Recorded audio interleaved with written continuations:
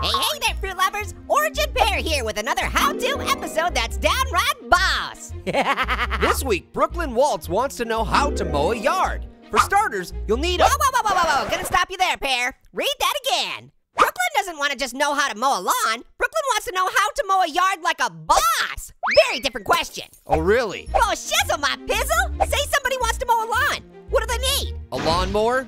Ear protection? Exactly! I'm yawning over here. That list is so boring. Not boss at all. What? There's no mention of 6-foot speakers blaring death metal, not one word about the souped-up engine, the bionic sheep, the TNT, or the pterodactyl, all of which are necessary if you're gonna mow the lawn like a boss.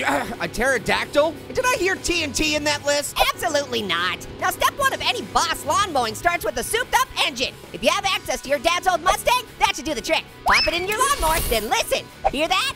No. Hear what? Listen harder. That's the sound of your lawn screaming in terror.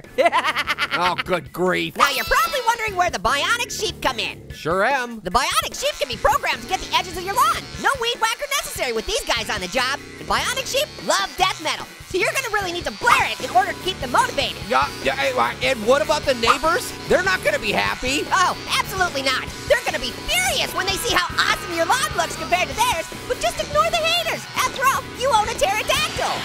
Remind me why someone owns a pterodactyl again? Because that's what a boss would do, Pear. Try to keep up. Oh. Now, finally, you're gonna want to burn something totally boss into your lawn so planes flying overhead know just how boss you are. Maybe the word boss, or a picture of a pterodactyl. A picture of TNT would be good. Hold up. A huge picture of TNT in your lawn? Relax, Pear. The picture can be of anything that's boss. Doesn't have to be TNT. The picture could be of you, even. Really? Sure, you're the bossest fruit I know. Aw, thanks, dude. Of course. To burn the image into your lawn, you're gonna need to do it with TNT. What? Yeah.